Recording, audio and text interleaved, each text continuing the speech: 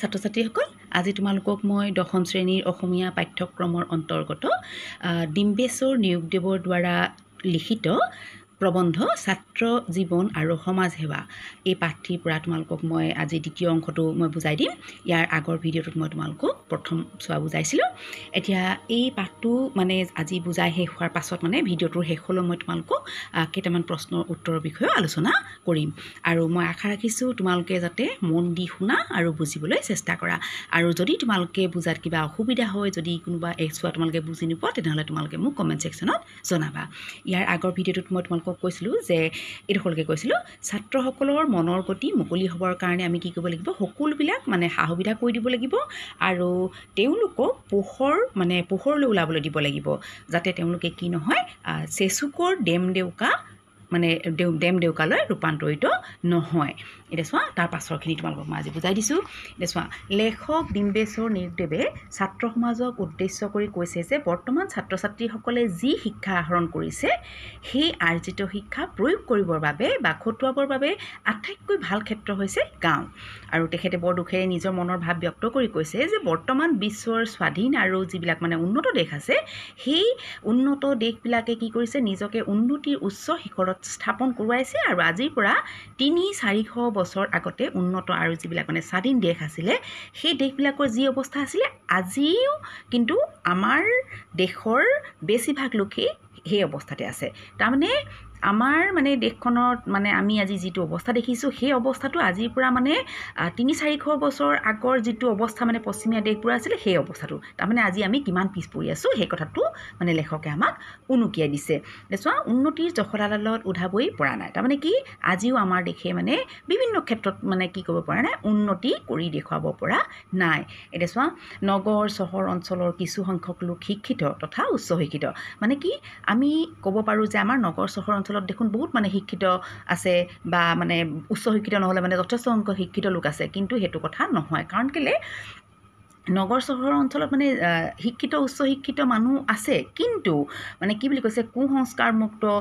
মানে ধনে ধানে আধ্যবন্ত, কিন্তু আধাতকৈ বেছি মানুহ ক'ত বাস কৰে, আমাৰ গাঁওসমূহত বাস কৰে। তাৰমানে কি, নগৰত বাস কৰা মানুহৰ সংখ্যাতকৈ আমাৰ গাঁওসমূহত বাস কৰা মানুহৰ সংখ্যা কিন্তু বহু বেছি। আৰু সেইটোৱে কৈছে যে কুসংস্কাৰমুক্ত হ'লেও যদি মানে চহৰৰ মানুহখিনি যদিও কুসংস্কাৰ নাই, তেওঁলোক যদিও মানে বহুত ধনী, কিন্তু তেওঁলোকৰ তুলনাত আমাৰ মানে যিখিনি গাঁৱৰ মানুহ, তেওঁলোকৰ সংখ্যাটো কিন্তু বহু বেছি। সেইকাৰণে কৈছে যে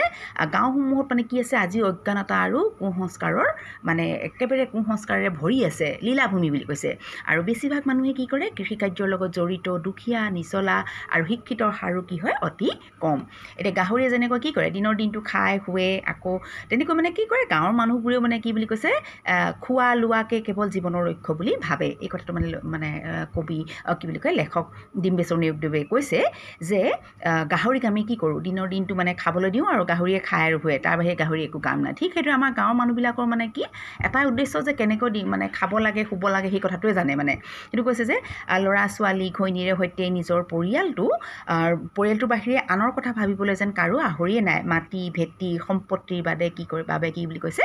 ভায়ে ভায়ে কটাকটি কৰি মৰে, আপুনি আপোন মঙহক চিনি নোপোৱা হৈছে। তাৰমানে কি, গাঁৱত মানুহবিলাকৰ মাজত শিক্ষিতৰ সংখ্যাটো খুব কম, তেওঁলোকৰ মানে সেইকাৰণে বিচাৰ বিবেচনা শক্তি প্ৰায় নাইকিয়া হৈ গৈছে বুলি কৈছে। আৰু গাঁৱত কি বুলি কৈছে, মানে একোটা পৰিয়ালে মানে নিজৰ পৰিয়ালটোৰ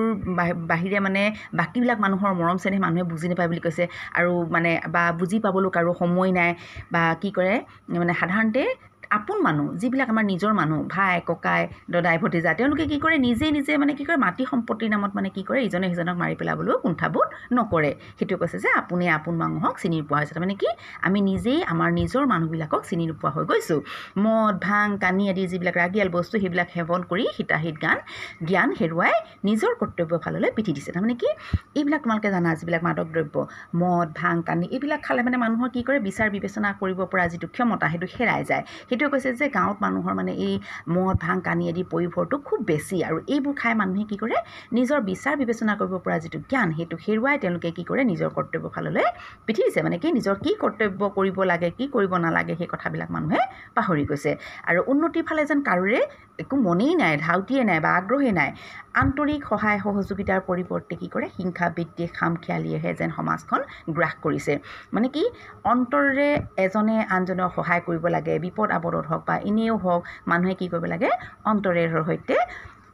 মানুহ সহায় সহযোগিতা আগবঢ়াব লাগে কিন্তু গাঁৱত মানে কি কৈছে বৰ্তমান এই সহায় সহযোগিতাৰ যিটো আন্তৰিক সহায় সহযোগিতা সেইটো পৰিৱৰ্তে কি দেখা যায় হিংসা বিদ্বেষ বা খামখেয়ালি মানে কি ইজনে সিজনক হিংসা কৰে যে ই বেছি উন্নতি কৰিছে কিয় উন্নতি কৰিব বা তাৰ বেছি ভাল হৈছে কিয় ভাল কৰিব সেই ভালটোকো মানে কি কৰিব বিচাৰে বেয়া ফাললৈ টানি আনিব বিচাৰে সেইটোকে কৈছে যে গাঁৱত কোনোবা এজনে যদি দুপদুপে উন্নতি কৰিছে তেতিয়াহ'লে কি কৰিব তেওঁক মানে আৰ্হি হিচাপে লৈ তেওঁকে উদাহৰণ হিচাপে লৈ মানে গাঁৱৰ বাকীবিলাক মানুহে সেই পথকে অনুকৰণ কৰিব লাগে কিন্তু বৰ্তমান কিন্তু সেইটো কৰা দেখা নাযায় মানে সেইদৰে মানে নিজেও সেই পথ অনুকৰণ কৰা বা আৰ্হি হিচাপে গ্ৰহণ কৰাৰ পৰিৱৰ্তে কি কৰে কেনেকৈ সেই উন্নতি যিজন মানুহে কৰিছে তেওঁক চলে বলে কৌশলে নমাই আনি নিজৰ শাৰীত আকৌ থিয় কৰাব পাৰি সেই কথাটোতহে বেছি সময় মানে হেৰি কৰে নষ্ট কৰে মানে সেইটো কৈছে যে গাঁৱত মানে ধৰা কোনোবা এইটো নহয় যে কোনো উন্নতি নাই কৰা উন্নতি কৰে দুপদুপে উন্নতিৰ ফাললৈ মানে আগুৱাই যায় গতিকে তেনেকুৱা মানুহক আমি হয়তো কি কৰিব পাৰোঁ গাঁৱৰ লোকসকলে আৰ্হি হিচাপে গ্ৰহণ কৰি আমিও আগবাঢ়ি যাব পাৰোঁ কিন্তু গাঁৱত সাধাৰণতে কি দেখা নাযায় এই ধৰণৰ মানে সহযোগিতা বা আন্তৰিকতা দেখাৰ পৰিৱৰ্তে কি কৰে মানুহে সেই যিজন উন্নতি কৰিছে সেই মানুহজনকো মানে কি কৰে মানে যিকোনো উপায়ে তেওঁকো সেই তললৈ নমাই আনিব খোজে যিটো স্তৰত বৰ্তমান নিজে আছে তাৰপিছত কি কৈছে তাকৰীয়া মাটিটো অধিক সাৰ পানী যোগান ধৰি অধিক পৰিশ্ৰম কৰি বেছি শস্য উৎপাদন কৰিব পাৰি তাৰপিছত আকৌ গৰু ম'হ আদি ভালদৰে বিধিসন্মতভাৱে পোহপাল দিও আৰ্থিকভাৱে কেনেকৈ নিজকে টনকিয়াল কৰিব পাৰি সেই বিষয়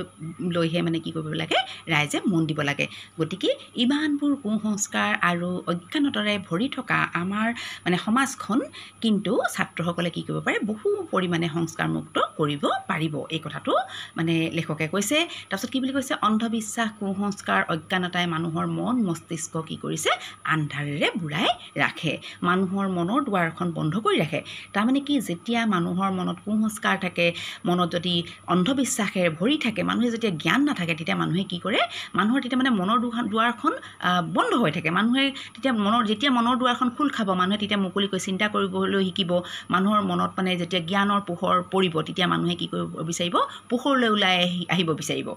তাৰপিছত সেইকাৰণে কৈছে যে ছাত্ৰসকলে শিক্ষাৰ জ্যোতিৰে কি কৰিব পাৰিব এই সকলো লোকক পোহৰলৈ বাট দেখুৱাই উলিয়াই আনিব পাৰিব আৰু কুৰচুট কপটতাৰ পৰিৱৰ্তে মানে কি হিংসা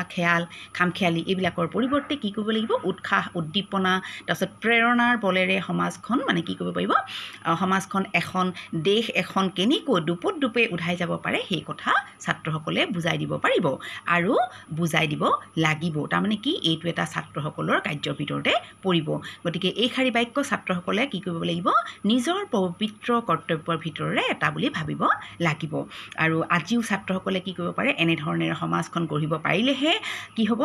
সেইসকল ছাত্ৰই পিছলৈ দেশখন গঢ়িব পাৰিব আৰু দেশৰ শাসনভাৰো তেওঁলোকে কি কৰিব পাৰিব সুচাৰুৰূপে পৰিচালনা কৰিব পাৰিব আৰু এনেধৰণৰ কামবোৰো ছাত্ৰ ছাত্ৰীসকলৰ একোটি কাৰ্যকৰী শিক্ষাৰ পাঠ তাৰমানে কি ছাত্ৰসকলে যে ইমান বছৰে মানে তেওঁলোকে শিক্ষা লাভ কৰিলে সেই কি শিক্ষা লাভ কৰিলে কেনেকৈ শিক্ষা লাভ কৰিলে সেইখিনি তেওঁলোকে কি কৰিব লাগিব কামত খটাব লাগিব গতিকে এনেধৰণে ছাত্ৰসকলে বিভিন্ন ধৰণেৰে ৰাইজকো মানে কি কৰিব পাৰিব পোহৰলৈ উলিয়াই আনিব পাৰিব পোহৰৰ বাট দেখুৱাব পাৰিব কেনেকৈ নিজৰ আৰ্থিক অৱস্থাৰ উন্নতি কৰিব পাৰি কেনেকৈ সমাজখনত সকলোৱে নিজৰ এটা স্থান বনাব পাৰে সমাজখন কেনেকৈ আগুৱাই যাব পাৰে দেশখন কেনেকৈ আগুৱাই যাব পাৰে এই সকলোতে কিন্তু ছাত্ৰসকলৰ অৱদান বৰ বেছি আৰু লেখকে ইয়াকো মানে অতি গৰ্বৰে উল্লেখ কৰিছে যে গাঁও একাধাৰে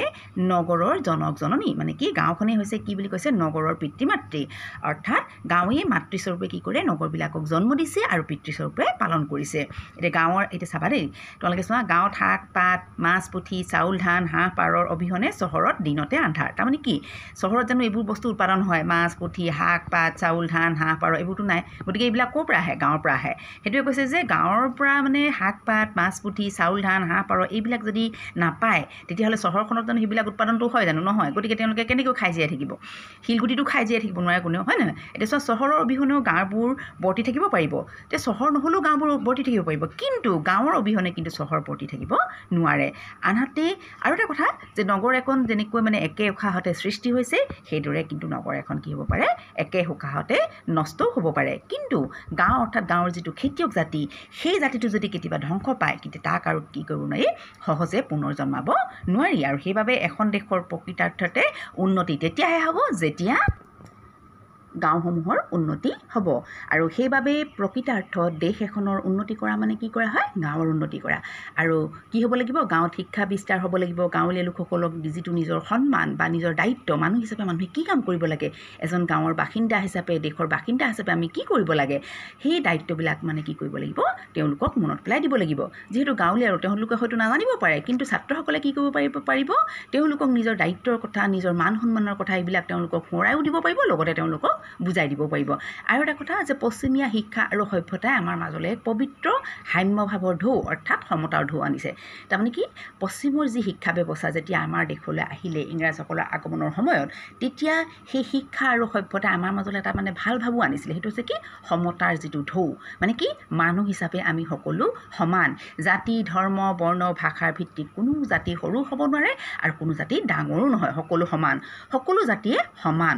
মানুহ হিচাপে এই পৃথিৱীৰ প্ৰতিজন ব্যক্তিয়ে কি হয় সমান কোনো সৰু নহয় কোনো ডাঙৰ নহয় মানুহ হৈছে সকলো জীৱৰ ভিতৰত শ্ৰেষ্ঠ প্ৰাণী গতিকে মানুহৰ চিন্তা চৰ্চা বিচাৰ বিবেচনাই মানুহক কি কৰে অন্য সকলো প্ৰাণীতকৈ অনন্য হিচাপে প্ৰতিষ্ঠা কৰে তাৰমানে কি আমি এতিয়া গৰু ম'হতকৈ পাৰ্থক্য আমাৰ মাজত পাৰ্থক্য আছে গৰু ম'হৰ লগত কি কাৰণে গৰু ম'হৰ জানো চিন্তা বিবেচনা ভাৱ এইবোৰ আছে জানো সেইটো জানো চিন্তা কৰিব পাৰে নোৱাৰে কিন্তু আমি মানুহে পাৰোঁ আৰু এই যে মানুহৰ যে এই বিচাৰ বিবেচনা কৰাৰ যিটো বা বিশ্লেষণ কৰাৰ যিটো ক্ষমতা সেই ক্ষমতাটো মানুহৰহে আছে পৃথিৱীত অন্য মানে প্ৰাণীবিলাকৰ বা জীৱৰ মানে ভিতৰত তোমালোকে দেখিবলৈ নোপোৱা আৰু সেইকাৰণে মানুহ সকলো প্ৰাণীতকৈ এক বিশেষভাৱে বেলেগ অনন্য আৰু সেইবাবে মানুহৰ জীৱন ধাৰণৰ শৈলী যেনে কি থকা খোৱা মেলা আচাৰ ব্যৱহাৰ আদিৰ মানদণ্ডও অন্য প্ৰাণীতকৈ উচ্চ আৰু আৰু কি বুলি কৈছে আৰু লগতে মানে লেখকে কৈছে যে মানুহ আৰু মানে অন্য প্ৰাণীৰ যিটো মানে জীৱন ধাৰণৰ যিটো মানদণ্ড সেইটো মানে বেলেগ প্ৰাণীতকৈ মানে কি উচ্চ খাপৰ হ'ব লাগিব আৰু হোৱা উচিত আৰু ছাত্ৰসকলে সেই কথাটো কি কৰিব লাগিব গাঁৱে ভূঞে নগৰে চহৰে সকলো মানুহকে বুজাই ক'ব লাগিব আৰু দেখুৱাবও লাগিব যে আমি মানুহ হিচাপে আমাৰ মানৱীয় গুণ থাকিব লাগে আমি সকলো কাম চিন্তা চৰ্চা কৰিব লাগিব আৰু আমি যে অন্য জীৱ জন্তুৰ নিচিনাকৈ থাকিব নালাগিব গাহৰিয়ে যেনেকৈ দিনৰ দিনটো খায় কুকুৰে যেনেকৈ বাহিৰত মানে অকল পহৰা দিয়ে খায় মানুহ কিন্তু সেনেকৈ থাকিলে হ'ব জানো মানুহ নহয় মানুহৰ চিন্তা চৰ্চা কৰাৰ মানে ধৰণ আছে মানুহে সকলো কাম নিজকে নিজে মানুহে মানে কি কৰিব পাৰে নিয়ন্ত্ৰণ কৰিব পাৰে নিজকে আগুৱাই লৈ যাব পাৰে নিজৰ পৰিস্থিতিটো মানুহে কি কৰিব পাৰে উন্নত কৰিব পাৰে কিন্তু অন্য জীৱ জন্তুৱে নোৱাৰে এতিয়া কি বুলি কৈছে ছাত্ৰসকলে আহৰি সময় যিখিনি সময় ছাত্ৰসকলে মানে এনেই থাকে অৰ্থাৎ অধ্যয়ন কৰাৰ পাছত যিখিনি সময় তেওঁলোকৰ মানে উপৰঞ্চি ৰূপে মানে পাব সেই সময়খিনিকে কি কৰিব পাৰে তেওঁলোকে অবাবত শুই বহি খৰচ নকৰি মানে এনেই সেই সময়খিনি তেওঁলোকে মানে কি কৰিব নালাগিব নষ্ট কৰিব নালাগিব সেই সময়খিনি কি কৰিব লাগিব ৰাইজৰ হিত সাধনৰ বাবে বা দেশ সেৱা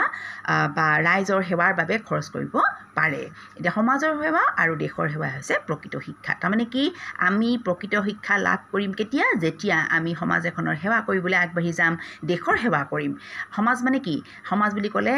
আমাৰ নিজৰ লগতে ওচৰ চুবুৰীয়া যিমানবিলাক মানে মানুহ আছে যিমানবিলাক মানুহ যাৰ লগত আমি বাস কৰোঁ সকলোবিলাককে বুজায় গতিকে যেতিয়া আমি সমাজখনৰ সেৱা কৰিব লাগিব আৰু কি কৰিব লাগিব দেশখনৰ সেৱা কৰিব লাগিব আৰু যি লোকে সমাজৰ সেৱা কৰিব পাৰে দেশ সেৱা যি কৰিব তেওঁকহে আমি প্ৰকৃত শিক্ষা লাভ কৰা বুলি ক'ব পাৰিম আৰু মানুহৰ সেৱাই হৈছে কি প্ৰকৃত নাৰায়ণৰ সেৱা তাৰমানে কি ভগৱানৰ সেৱা তাৰমানে কি আমি ভগৱানক সেৱা কৰোঁ কিন্তু ভগৱানে তেতিয়াহে সন্তুষ্ট হ'ব ভগৱান তেতিয়াহে সন্তুষ্ট হ'ব যেতিয়া আমি ভগৱানৰে সৃষ্টি মানুহৰ সেৱা কৰিম আমি যদি মানুহক সেৱা নকৰি অকল যদি আমি ভগৱানকে সেৱা কৰি থাকোঁ তেতিয়াহ'লে কিন্তু ভগৱান কেতিয়াও সন্তুষ্ট নহয় অৰ্থাৎ আমি মানুহৰ সেৱা কৰিব লাগিব আৰু মানুহৰ উপকাৰ সাধন কৰিব লাগিব হিত সাধন কৰিব লাগিব আৰু হিত সাধন কৰিলেহে বা উপকাৰ কৰিব পাৰিলেহে ভগৱান সন্তুষ্ট হ'ব আৰু তেতিয়াই আমি কি কৰা হ'ব ভগৱানৰ প্ৰতি কৰা সেৱা নাৰায়ণৰ প্ৰতি কৰা সেৱা আমাৰ সাৰ্থক হ'ব ছাত্ৰ ছাত্ৰীসকল এতিয়া আমি তোমালোকৰ 1 নম্বৰৰ কৰ পৰা অঙলৈকে এই 5টা প্ৰশ্নৰ বিষয়ে আজি আমি আলোচনা কৰিম আৰু আশা ৰাখিছোঁ মই তোমালোকে বুজিবলৈ যত্ন কৰিবা তোমালোকৰ এতিয়া প্ৰথম প্ৰশ্নটো হৈছে কি কটো লিখকৰ মতে ছাত্ৰ জীৱনৰ প্ৰকৃত উদ্দেশ্য কি কি এইটো তোমালোকে যেতিয়া মানে উত্তৰ লিখিবা তোমালোকে উত্তৰ লিখাৰ আগতে সদায় মানে সাৱধান হ'বা দেই উত্তৰটো লিখিলে মানে তোমালোকে কি কৰিবা অকণমান মানে 1 নম্বৰ উত্তৰটো লিখিলা কটো উত্তৰ লিখিলা তাৰপিছত খটো একেবাৰে লগাই নিদিবা মই তোমালোকক ইয়াত মানে খুব খৰধৰুৱাৰ কাৰণে মানে লগে মানে প্ৰায় লাগ খাই গৈছে বুলি ক'লেও বেয়া নহয় তোমালোকে কিন্তু গেপ ৰাখিবা প্ৰথমটো কটো উত্তৰ লিখিবা উত্তৰটো লিখাৰ পাছত খ উত্তৰটো অকণমান আঁতৰত লিখিবা অকণমান তলত লিখিবা দেখোন লিখকৰ মতে কি বুলি কৈছে ছাত্ৰ জীৱনৰ প্ৰকৃত উদ্দেশ্য হৈছে কি শিক্ষা আহৰণ কৰা এটো তোমালোকক মই ইতিমধ্যে কলোৱে যেনে কি শিক্ষা আহৰণ কৰা যেনে মানৱ জীৱনৰ লক্ষ্য মানুহৰ জীৱনৰ লক্ষ্য কি উদ্দেশ্য কি জীৱনত কৃতকাৰ্যতা লাভৰ উপায় ইত্যাদি অনেক বিষয়ৰ শিক্ষা আহৰণ কৰা যি শিক্ষাই মানুহক কি কৰিব বনোৱা কৰিব পাৰে মানুহে যে যদি কোনোবা কাম বন কৰিবলৈ ইচ্ছা নকৰে তেনেকুৱা মানে অবনোৱা যিবিলাকে কৰ্মৰ প্ৰতি যাৰ স্পৃহা নাই তেনেকুৱা অবনোৱাকো কি কৰিব পাৰিব বনোৱা কৰিব পাৰিব তেওঁলোকৰ কৰ্মৰ স্পৃহা মানে জগাই তুলিব পাৰিব আৰু মানুহক কি কৰিব পাৰিব কৰ্মমুখী কৰিব পাৰে তাৰপিছত তোমালোকৰ খ নম্বৰ যিটো প্ৰশ্ন হৈছে সেইটো কি বৰ্তমানৰ প্ৰচলিত শিক্ষাৰ দোষ কি উত্তৰটো হৈছে কি আমাৰ বৰ্তমানৰ যিটো প্ৰচলিত শিক্ষা তাৰ সেই শিক্ষাটোৰ দোষ হৈছে কি কামৰ শিক্ষা নহয় কি বুলি কৈছে এই বৰ্তমানৰ প্ৰচলিত শিক্ষা ঘাই দোষ যে আমাৰ এই বৰ্তমানৰ যিটো প্ৰচলিত শিক্ষা তাৰ ঘাই দোষ হৈছে যে আমাৰ এই শিক্ষা কামৰ শিক্ষা নহয় এই শিক্ষাই আমাক পোনপটীয়াকৈ কামত মানে নিযুক্ত নকৰে বিদ্যালয়ত প্ৰদান কৰা শিক্ষা আৰু ব্যৱহাৰিক জীৱনৰ লগত জড়িত শিক্ষাৰ মাজত কোনো মিল নাই ল'ৰা ছোৱালীয়ে পঢ়ি শুনি প্ৰকৃততে জ্ঞান লাভ কৰিব পাৰিছেনে নাই সেই কথাটোৰ ওপৰত গুৰুত্ব নিদি কিমান শতাংশ নম্বৰ পাই পৰীক্ষাত উত্তীৰ্ণ হ'ব পাৰিছে বা কিমান কৃতিত্বৰে উত্তীৰ্ণ হ'ব পাৰিছে সেই কথাটোৰ ওপৰতহে বেছি গুৰুত্ব দিয়া হয় এইটো তোমালোকৰ এটা প্ৰথম পইণ্ট হ'ব এইটো এটা তোমালোকে কাৰণ তোমালোকে নম্বৰটো সদায় চাই ল'বা কিমান নম্বৰ দিয়া আছে যদি 2 নম্বৰ দিয়া থাকে এইটো এটা তোমালোকৰ এইটো এটা 1 নম্বৰ হ'ল হয়নে তাৰপিছত আৰু এটা বিষয়বস্তুৰ অন্তৰ্নিহিত প্ৰকৃত ভাৱাৰ্থ বুজিবলৈ ছাত্ৰক সুবিধা প্ৰদান নহয় এইটো এটা পইণ্ট তোমালোকৰ বিষয়বস্তুৰ অন্তৰ্নিহিত প্ৰকৃত ভাৱাৰ্থ যিকোনো এটা বিষয়বস্তু যিটো বিষয়ৰ ওপৰত ধৰা আলোচনা কৰা হৈছে বা যিটো বিষয়ৰ ওপৰত কোৱা হৈছে সেই বিষয়বস্তুটোৰ ওপৰত ভিতৰত মানে কি কথা সোমাই আছে সেই কথাখিনিৰ প্ৰকৃত অৰ্থ বুজিবৰ বাবে ছাত্ৰ কি কৰা নহয় সুবিধা দিয়া নহয় এইটো এটা পইণ্ট তোমালোকৰ আৰু এটা হৈছে ছাত্ৰসকলৰ লগত আন্তৰিক সৌহাৰ্দ্যপূৰ্ণ পৰিৱেশৰ সৃষ্টি কৰা সৌহাৰ্দ্যপূৰ্ণ পৰিৱেশ মানে কি যিটো পৰিৱেশত ছাত্ৰ ছাত্ৰীয়ে শিকিবলৈ বুজিবলৈ ভাল পায় যিটো পৰিৱেশত ছাত্ৰ ছাত্ৰীয়ে ভাল পায় তেনেকুৱা এটা পৰিৱেশো ছাত্ৰ ছাত্ৰীসকলক দিব লাগিব যাতে তেওঁলোকে সেইটো পৰিৱেশত মানে কি কৰিব পাৰে শিক্ষা আহৰণ কৰিব পাৰে এইটো এটা পইণ্ট তাৰপিছত আৰু এটা হৈছে ছাত্ৰসকলৰ শাৰীৰিক মানসিক আৰ্থিক অৱস্থাৰ ওপৰত গুৰুত্ব নিদি বাধ্যতামূলক শিক্ষা প্ৰদান কৰা হয় তাৰমানে ছাত্ৰসকলৰ শাৰীৰিক অৱস্থা কেনেকুৱা তেওঁলোক মানে দুৰ্বল নেকি তেওঁলোকৰ কিবা বেমাৰ আছে নেকি তেওঁলোক মানে ৰোগীয়া নেকি চাব লাগিব মানসিক মানে যিটো অৱস্থা কেতিয়াবা হয়তো মনটো অস্থিৰ হ'ব পাৰে কিছুমান ল'ৰা ছোৱালী মানসিক মানে যিটো এটা অৱস্থা সেইটো কিছুমানৰ আনবিলাকতকৈ কি হয় অলপ দুৰ্বল হয় আৰু আৰ্থিক অৱস্থা কিছুমান ল'ৰা ছোৱালী তোমালোকে দেখিবা যে মানে বৰ দুখীয়া নিচলা তেনেকুৱা মানে এই ছাত্ৰ ছাত্ৰীসকলক মানে বিভিন্ন দিশৰ পৰা শিক্ষকসকলে নিচেই ওচৰৰ পৰা মানে চকু দিব লাগিব তেওঁলোকৰ প্ৰত্যেকটো বিষয়ৰ ওপৰত মানে গুৰুত্ব দিহে শিক্ষা দিব লাগিব তেওঁলোকক গতিকে সেইটোৱে কৈছে ছাত্ৰসকলৰ শাৰীৰিক দিশটো চাব লাগিব মানসিক দিশটো চাব লাগিব আৰু আৰ্থিক অৱস্থাৰ এই সকলোবিলাকৰ ওপৰত গুৰুত্ব নিদি বাধ্যতামূলক শিক্ষা প্ৰদান কৰা হয় তাৰমানে কি তেওঁলোকক আমুকটো কৰিব লাগিব তামুকটো কৰিব লাগিব বা এনেকুৱা ধৰণে কৰিব লাগিব বুলি তেওঁলোকক শিক্ষা প্ৰদান কৰা হয় যিটো মানে যাৰ মানে ফলাফলটো ভাল নহয় আৰু এটা কথা হৈছে এইটো এটা যে তাৰ ফলত কি হয় ছাত্ৰ ছাত্ৰীসকলে প্ৰকৃত শিক্ষা লাভ কৰাৰ পৰা বঞ্চিত হয় গতিকে ছাত্ৰ ছাত্ৰীসকলৰ শাৰীৰিক মানসিক বা তেওঁলোকৰ আৰ্থিক অৱস্থাৰ ওপৰত গুৰুত্ব নিদি তেওঁলোকক যেতিয়া বাধ্যতামূলকভাৱে তেওঁলোকক যেতিয়া কিবা এটা কাম কৰিবলৈ জোৰ দিয়া হয় তেতিয়া তেওঁলোকে আচল শিক্ষা লাভ কৰাৰ পৰা বঞ্চিত হয় মানে প্ৰকৃত যিটো বস্তু তেওঁলোকে বুজিব লাগে লাভ কৰিব লাগে সেইটো কিন্তু তেওঁলোকে নাপায় আৰু ছাত্ৰসকলৰ দৈহিক সক্ষমতা পৰিৱেশ পৰিস্থিতি বিশ্লেষণ নকৰাকৈ কি কৰা হয় পঢ়াশালীসমূহত ছাত্ৰ ছাত্ৰীসকলৰ ওপৰত হকে বিহকে দেশী কচৰতৰ শিক্ষা জাপি দিয়া হয় তাৰমানে কি ছাত্ৰ ছাত্ৰীসকলৰ দৈহিক সক্ষমতা মানে কি ছাত্ৰ ছাত্ৰীসকল কিমান সক্ষম দৈহিকভাৱে তেওঁলোক কিমান শক্তিশালী বা তেওঁলোকৰ মানে ছাত্ৰ এজন বা ছাত্ৰী এগৰাকী আগত থিয় হোৱাৰ লগে লগে আমি তেওঁলোকৰ দেহটো দেখাৰ লগে লগে আমি কিছুমান বস্তু অনুমান কৰি ল'ব পাৰোঁ গতিকে তেওঁলোকৰ দৈহিক সক্ষমতা তেওঁলোক কিমান মানে কাম কৰিব পাৰে তেওঁলোক কি কাম কৰাৰ বাবে উপযুক্ত সেইখিনিৰ ওপৰতো মানে শিক্ষক শিক্ষয়িত্ৰীসকলে কি কৰিব লাগিব গুৰুত্ব দিব লাগিব আৰু পৰিৱেশ পৰিস্থিতি বিশ্লেষণ কৰিব লাগিব লগতে চাব লাগিব যে এনেকুৱা কিছুমান ল'ৰা ছোৱালী আছে যিবিলাকে কি কৰে 10 12 মাইল খোজকাঢ়িব পাৰে বা 5 মাইলো খোজকাঢ়িব পাৰে যাৰ মানে ঘৰৰ আৰ্থিক অৱস্থা একেবাৰে বেয়া গতিকে তেনেকুৱা ল'ৰা ছোৱালীবিলাকৰ ওপৰতো মানে শিক্ষকে চকু দিব লাগিব গতিকে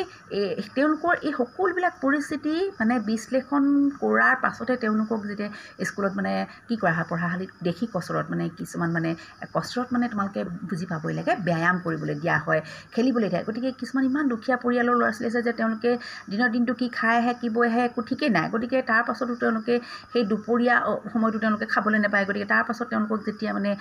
ব্যায়ামৰ মানে শ্ৰেণীলৈ তেওঁলোকক ব্যায়াম কৰিবলৈ লৈ যোৱা হয় তেতিয়া তেওঁলোকৰ কি হয় বৰ দুখ লগা অৱস্থা হয় গতিকে ছাত্ৰ ছাত্ৰীসকলৰ দৈহিক সক্ষমতা কিছুমান হয়তো তাৰ মাজতে দুৰ্বল ছাত্ৰ ছাত্ৰী থাকিব পাৰে কিছুমান হয়তো মানে ৰোগীয়া থাকিব পাৰে গতিকে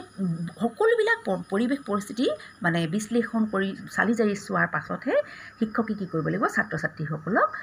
দেখি কচৰতৰ যি মানে তেওঁলোকৰ শ্ৰেণী আছে যিটো সেইটোত তেওঁলোকক আগুৱাই লৈ যাব লাগিব এতিয়া আৰু এটা কথা হ'ল যে আৰু এটা পইণ্ট তোমালোকৰ ওলাব যে বৰ্তমানৰ শিক্ষা ব্যৱস্থাই ছাত্ৰসকলক কি কৰা হয় কৰ্মমুখী শিক্ষা প্ৰদান কৰাত অসফল হৈছে মানে কি কামৰ প্ৰতি ছাত্ৰ ছাত্ৰীসকলৰ কি হ'ব লাগিব আগ্ৰহ বৃদ্ধি হ'ব লাগিব কাম দেখিলে ভয় খোৱা হ'ব নালাগিব আৰু মানে কোনটো কাম বেয়া কোনটো কাম ভাল এইটো বিচাৰ কৰাৰ পৰিৱৰ্তে সকলো কাম কৰিবলৈ যে মানুহ আগ্ৰহী হ'ব লাগে মানুহে জীয়াই থাকিবৰ কাৰণে যিমানবিলাক কাম কৰিবলৈ মানে দৰকাৰ যিবিলাক কাম নকৰিলে মানুহে জীয়াই থাকিব মানে নোৱাৰি তেনেকুৱা সকলোবিলাক কাম কৰিব পাৰে ছাত্ৰ ছাত্ৰীসকলক কি কৰি তুলিব লাগিব আগ্ৰহী কৰি তুলিব লাগিব আৰু ফলত কি হ'ব ছাত্ৰই কচৰতৰ নামত মানে যিসকল ছাত্ৰই কি কৰে কিছুমান ছাত্ৰ আছে যে ঘণ্টাৰ পিছত ঘণ্টা ধৰি তেওঁলোকে কি কৰে তোমালোকে সঘনাই আজিকালি এটা নাম শুনিছা জিমত মানে সাধাৰণতে দেখা যায় যে ছাত্ৰ ছাত্ৰীসকলে কি কৰে ঘণ্টাৰ পাছত ঘণ্টা ধৰি তাত মানে কি কৰে সময় ব্যাহত কৰে তেওঁলোকে কিন্তু ঘৰত তেওঁলোকক মানে এই অলপ সময় 1 ঘণ্টাৰ কাৰণে কাম কৰিবলৈ গ'লেও কি কৰে তেওঁলোকে পিছ হুহুকি যায় বা অনীহা প্ৰকাশ কৰে কিন্তু তেনেধৰণৰ মানে কামবোৰ কৰিবলৈ ইচ্ছা কৰে কিন্তু নিজৰ ঘৰত পিতৃ মাতৃ হওক মানে ভাই ভনী যাকেই নহওক মানে তেওঁলোকক কিন্তু সহায় কৰাত কি কৰে তেওঁলোকে পিছ হুহুকে আহে গতিকে এই প্ৰভেদটো এই যে তেওঁলোকৰ এই অনীহাটো এইটো আঁতৰাবলৈও চেষ্টা কৰিব লাগিব গতিকে তোমালোকে চাবা যদি তোমালোকক 1 নম্বৰ দিয়ে তোমালোকে দুটা কাৰণ লিখিবা দুটা দিশ তোমালোকে দেখুৱাই দিবা মই তোমালোকক ইয়াত কেইবাটাও দিশ দেখুৱাই দিছোঁ গতিকে তোমালোকক যেতিয়া 3 নম্বৰ দিব তেতিয়া তোমালোকে 3টা দিশ দেখুৱাবা 4 নম্বৰ দিলে 4টা দিশ দেখুৱাবা তেনেকৈ মানে যদি তোমালোকৰ 1 নম্বৰ দিয়ে তেতিয়াহ'লে গোটেইখিনি কথা নিলিখিবা তেতিয়া তোমালোকে প্ৰথম কথাটোৱে লিখিবা যে বৰ্তমান শিক্ষা কামৰ শিক্ষা নহয় মানে স্কুলত প্ৰদান কৰা শিক্ষা আৰু ব্যৱহাৰিক জীৱনৰ লগত জড়িত শিক্ষাৰ মাজত কোনো মিল নাই তেনেকুৱা ধৰণে তোমালোকে লিখিবলৈ চেষ্টা কৰিবা আৰু যদি তোমালোকৰ 4 নম্বৰ থাকে তেতিয়া তোমালোকে 4টা পইণ্ট দি দিবা 4টা দিশ দেখুৱাই দিবা আৰু অৱশেষত তোমালোকে কেনেকৈ শেষ কৰিবা যে এইসমূহেই হৈছে আমাৰ প্ৰচলিত শিক্ষা ব্যৱস্থাৰ ঘাই দুখ এতিয়া চোৱা তোমালোকৰ গ নম্বৰ যিটো প্ৰশ্ন সেইটো চোৱা ছাত্ৰসকলে কি বিষয়ৰ ওপৰত জ্ঞান লাভ কৰি দেশ সেৱাত ব্ৰতী হ'ব লাগে মানে ছাত্ৰসকলে কি বিষয়ৰ ওপৰত জ্ঞান লাভ কৰিব লাগিব শিক্ষা লাভ কৰিব লাগিব যাতে সেই শিক্ষা লাভ কৰাৰ পাছত তেওঁলোকে কি কৰিব পাৰে নিজৰ দেশ মাতৃৰ সেৱাত নিজকে মানে নিয়োগ কৰিব পাৰে এতিয়া চোৱা ছাত্ৰসকলে দেশৰ আশা ভৰসাৰ থলী দেশখনৰ আশা ভৰসাৰ থলী কোন বুলি কৈছে ছাত্ৰসকল তাৰমানে কি এতিয়া আমাৰ মানে যিসকল মানে জ্যেষ্ঠসকলে আমাৰ দেশখন শাসন কৰিছে আমাৰ ৰাজ্যখন শাসন কৰিছে গতিকে তেওঁলোক যেতিয়া কামৰ পৰা অব্যাহতি লাভ কৰিব তেওঁলোকে যেতিয়া নিজৰ মানে কামৰ পৰা মানে যিটো ইংৰাজীত কোৱা হয় ৰিটায়াৰ হ'ব তেওঁলোকে যেতিয়া বয়স হৈ আহিব তেতিয়া সেই ঠাইবিলাকত মানে নতুন যিবিলাক মানে নতুন চাম মানে প্ৰজন্মৰ যিবিলাক ল'ৰা ছোৱালী তেওঁলোকক তাত মানে নিয়োগ কৰা হ'ব গতিকে আমাৰ দেশখনৰ আশা ভৰসাৰ থলী কোন এই ছাত্ৰসকল গতিকে আজি এই কণ ছাত্ৰ ছাত্ৰীসকলে কি হ'ব ভৱিষ্যত দেশৰ নাগৰিক হৈ তেওঁলোকেই দেশ মাতৃৰ সেৱাত নিজকে নিযুক্ত কৰিব আৰু সেইবাবেই ছাত্ৰসকলে ছাত্ৰ অৱস্থাতে কি কৰিব লাগিব যিমান দূৰ সম্ভৱ জ্ঞান কৰি মানে কি যি শিক্ষাই আমাক জ্ঞান দিয়ে অৰ্থ কৰি যি শিক্ষাই আমাক অৰ্থ উপাৰ্জন কৰিবলৈ শিক্ষা দিব আৰু কাৰ্যকৰী সেৱাৰে কাৰ্যকৰী মানে কি আমি যি শিক্ষা লাভ কৰিলোঁ সেই শিক্ষাক আমি কামত খটাব লাগিব গতিকে তেনেকুৱা শিক্ষাৰে পৰিপুষ্ট হৈ কি কৰিব লাগিব ছাত্ৰসকলে দেশ সেৱাত ব্ৰতী হ'ব লাগিব ঘ নম্বৰটো হৈছে ছাত্ৰসকলে কাৰ্যকৰী শিক্ষা ক'ৰ পৰা কিদৰে লাভ কৰিব পাৰে এই প্ৰশ্নটো তোমালোকক 3 নম্বৰো আহিব পাৰে 4 নম্বৰো ইয়াও আহিব পাৰে গতিকে তোমালোকে 3 নম্বৰ থাকিলে অকণমান ছুটি কৰি দিবা 4 নম্বৰ থাকিলে অকণমান দীঘল কৰি দিবা এতিয়া চোৱা ছাত্ৰসকলে কাৰ্যকৰী শিক্ষাৰ মানে ঠাই স্বৰূপে কি কৰিব পাৰে আমাৰ গাঁওসমূহক নিজৰ কৰ্মক্ষেত্ৰ বা কাৰ্যক্ষেত্ৰ হিচাপে বাছি ল'ব পাৰে মানে ছাত্ৰসকলে যি শিক্ষা লাভ কৰিলে সেই শিক্ষাখিনি তেওঁলোকে ক'ত খটুৱাব গতিকে তাৰ কাৰণে মানে খুব মানে উপযুক্ত বুলি বিবেচিত হোৱা ঠাই হৈছে আমাৰ গাঁওসমূহ যিহেতু আমাৰ গাঁওসমূহ কি বুলি কৈছে কৈছে আজিও সেই একবিংশ শতিকাটো অজ্ঞানতা অন্ধবিশ্বাস আৰু কুসংস্কাৰেৰে ভৰি আছে তাৰমানে আমাৰ গাঁওসমূহ কি কাৰণে বাচিব কৈছে কাৰণ কেলে এই গাঁওসমূহত মানে আজিও কি বুলি কৈছে এই মানে একবিংশ শতিকা 21 শতিকাটো আজি আমাৰ গাঁৱত কি আছে অজ্ঞানতা দেখিবলৈ পোৱা যায় অন্ধবিশ্বাস কুসংস্কাৰবোৰ ভৰি আছে আৰু আজিৰ যিবিলাক মানে স্বাধীন বা উন্নত দেশ আছে সেই দেশবিলাকে ইয়াৰ পৰা মানে 300-400 বছৰ আগতে যিটো অৱস্থাত আছিলে আমাৰ দেশৰ বেছিভাগ মানুহ আজিও সেই অৱস্থাতে আছে গতিকে প্ৰথমতে কি কৰিব লাগিব আমাৰ গাঁওসমূহ আমি উন্নত কৰিব লাগিব এইটো এটা কথা এইখিনি মই তোমালোকক বুজিবৰ কাৰণে লিখি দিছোঁ আটাইতকৈ গুৰুত্বপূৰ্ণ কথাটো হৈছে যে এখন দেশৰ উন্নতি প্ৰকৃতাৰ্থত তেতিয়াহে হ'ব যেতিয়া কি হ'ব গাঁওসমূহ উন্নত হ'ব আৰু গাঁৱত শিক্ষাৰ প্ৰচাৰ হ'ব অন্ধবিশ্বাস আৰু কুসংস্কাৰৰ পৰা আমাৰ গাঁওসমূহ মুক্ত হ'ব সেইকাৰণে গাঁওসমূহক মানে কি কৰিবলৈ কৈছে লেখকে কৈছে যে গাঁওসমূহকে কাৰ্যকৰী শিক্ষাৰ ঠাই হিচাপে বাছি ল'ব কৈছে মানে কেলে গাঁওসমূহৰ মানে উন্নতি হ'লেহে এখন দেশৰ উন্নতি হ'ব গাঁওসমূহত শিক্ষাৰ মানে প্ৰচাৰ হ'ব লাগিব অন্ধবিশ্বাসসমূহ গাঁৱৰ পৰা আঁতৰি যাব লাগিব কুসংস্কাৰৰ পৰা গাঁওসমূহ মুক্ত হ'ব লাগিব তেতিয়াহে হ'ব আৰু সেইবাবে ছাত্ৰসকলে কি কৰিব লাগিব ছাত্ৰসকলে গাঁৱৰ পৰা এইবিলাক বস্তু মানে এই কুসংস্কাৰ অন্ধবিশ্বাস এইবিলাক হ'বলৈ কি কৰিব লাগিব গাঁৱত ছাত্ৰসকলে সোমাব লাগিব ঘৰে ঘৰে যাব লাগিব গাঁৱে অশিক্ষিত যিসকল লোক আছে তেওঁলোকক কি কৰিব লাগিব স্বনিৰ্ভৰশীল হ'বলৈ মানে কি নিজৰ ওপৰত নিজে ভৰি দিবলৈ নিজৰ আৰ্থিক অৱস্থা টনকিয়াল কৰিবলৈ নিজৰ যিটো মানে অৰ্থনৈতিক অৱস্থা কোনোবা হয়তো দুখীয়া হ'ব পাৰে কোনোবা মানে অলপমান ধনী হ'ব পাৰে গতিকে দুখীয়া হওক মানে অলপ ধনীয়ে হওক তেওঁলোকৰ সেই অৱস্থাটো তেওঁলোকে আৰু বেছি ভাল কেনেকৈ কৰিব পাৰিব গতিকে কেনেকৈ গৰু জাতিটোক ভালদৰে পোহপাল দিব পাৰি তাৰমানে কি গৰু ম'হ পুহিও মানুহে কি কৰিব পাৰে নিজৰ আৰ্থিক অৱস্থাটো টনকিয়াল কৰিব পাৰে অকল মানুহে চৰকাৰী চাকৰি পিছত নুঘূৰি মানুহে ব্যৱসায় বাণিজ্য কৰিও কি কৰিব পাৰে নিজৰ অৱস্থা বহুতো উন্নত কৰিব পাৰে তাৰোপৰি মানুহে কি কৰে মানে গাঁৱত মানে প্ৰায়বিলাক মানুহে কি কৰে বেছিভাগ মানুহে খেতিয়ক আৰু খেতিয়কসকলৰ কি হয় তেওঁলোকে একেডোখৰ মাটিতে মানে কি হয় খেতি কৰে যদিও মানে যি ধৰণে মানে যিমান উৎপাদন পাব লাগে সেই ধৰণে উৎপাদন নাপায় কাৰণ কেলে তেওঁলোকৰ যিবিলাক মানে বিধিসন্মত ব্যৱস্থাৰে খেতি কৰিলে বেছি উৎপাদন কৰিব পাৰি সেই উপায়বিলাকৰ বিষয়ে তেওঁলোকে নাজানে সেইকাৰণে ছাত্ৰসকলে কি কৰিব লাগিব তেওঁলোকক বুজাই দিব লাগিব যে একেডোখৰ মাটিতে সাৰ জাবৰ দি কেনেকৈ তাৰ পৰা বহুত শস্য উৎপাদন কৰিব পাৰি আৰু তাৰোপৰি কি কৰিব লাগিব নিজৰ অঙহী বঙহী মানে কি নিজৰ মানে আপোন যিবিলাক মানুহ মিতিৰ কুটুম দদাই ককাই পেহা দেউতা আদি সকলোকে তেওঁলোকৰ অৱস্থাৰ কথা কি কৰিব লাগিব চকুৰ আগত দাঙি ধৰিব লাগিব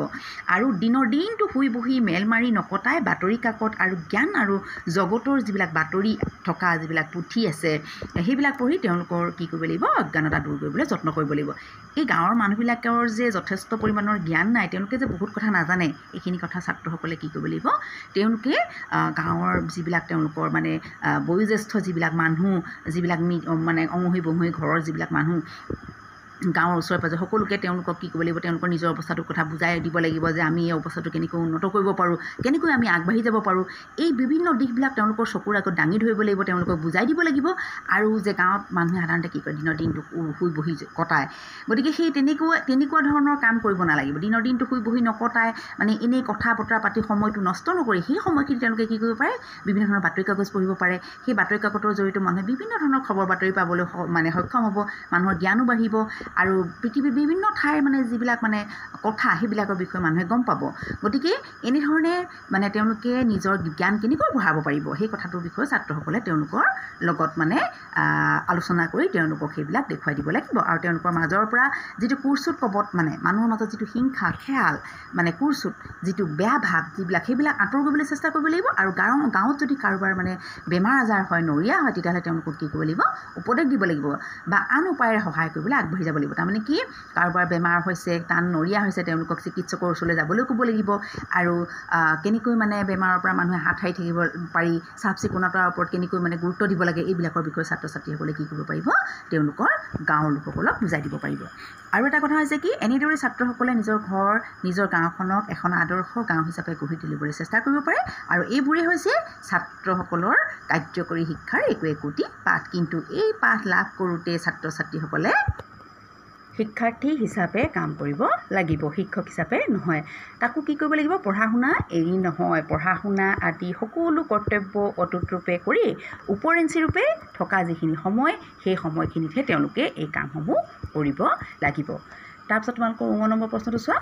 লিখকৰ মতে দেশৰ প্ৰকৃত উন্নতি কৰা মানে কিহৰ উন্নতি কৰা লিখকৰ মতে দেশৰ প্ৰকৃত উন্নতি কৰা মানে কি বুলি কৈছে গাঁৱৰ উন্নতি কৰা গাঁৱত শিক্ষাৰ বিস্তাৰ কৰা গাঁৱলীয়া যিসকল লোক আছে তেওঁলোকক মানে কি কৰিব লাগিব নিজৰ সন্মান আৰু দায়িত্বৰ কথা সোঁৱৰাই দিব লাগিব আৰু ইয়াৰ উপৰি পশ্চিমীয়া দেশৰ পৰা অহা যিটো পবিত্ৰ সাম্যভাৱৰ যি ঢৌ আহিছে সেই বিষয়ে সকলোৰে মাজত কি কৰিব লাগিব প্ৰচাৰ কৰিব লাগিব ছাত্ৰ ছাত্ৰীসকল আজি এই ভিডিঅ'টো মই ইমানতে সামৰিছোঁ আৰু তোমালোকৰ বাকি যিমানবিলাক মানে প্ৰশ্ন উত্তৰ থাকিলে মই ইয়াৰ পাছৰ ভিডিঅ'টোত মই মানে এইবিলাকৰ বিষয়ে আলোচনা কৰিম তোমালোকে কিন্তু পঢ়ি থবা আৰু মই আশা ৰাখিছোঁ তোমালোকে মই আজি যিখিনি কথা তোমালোকক ক'লোঁ আৰু যিখিনি প্ৰশ্ন উত্তৰৰ বিষয়ে আলোচনা কৰিলোঁ সেইখিনি তোমালোকে নিশ্চয় বুজি পাইছা আৰু তোমালোকে যদি মানে বুজি পোৱাত কিবা অসুবিধা পাইছা তোমালোকে মোক কমেণ্ট ছেকশ্যনত জনাবা আৰু তোমালোকে যদি মোৰ ভিডিঅ'টো চাই ভাল পাইছা তোমালোকে লাইক কৰিবা তোমালোকৰ মানে লগৰ যিসকল মানে সমনীয়া আছে বন্ধু বান্ধৱী আছে তেওঁলোকৰ লগত মানে শ্বেয়াৰ কৰিবা যাতে তেওঁলোকেও এই ভিডিঅ'টোৰ পৰা উপকৃত হ'ব পাৰে আৰু তোমালোকে ছাবস্ক্ৰাইব কৰি দিবা যাতে মই নতুন ভিডিঅ' বনালে তোমালোকে তাৰ ন'টিফিকেশ্যন পোৱা